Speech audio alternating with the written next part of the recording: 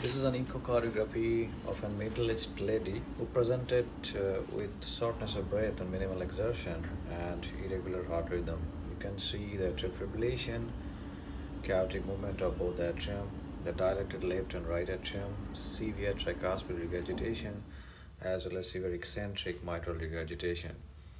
The dilated RV is practically compressing the left ventricle, and this is a typical picture of restrictive cardiomyopathy.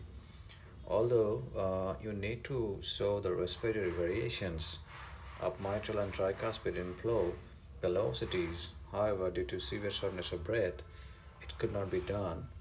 But still, this is a classic example of restrictive cardiomyopathy where both atria are dilated and the typically biatrial enlargement along with high restrictive pattern in the mitral inflow velocities. This is MPA, main pulmonary trunk, and left and right along with the trivial pier. So basically, the reason for this shortness of breath is restrictive cardiomyopathy. We did it in TE, transesophageal echo, and a bowel contrast later on, and we could not show any septal defect. However, patient was clinically seen to be improving after hospitalization and later on discharge in stable condition.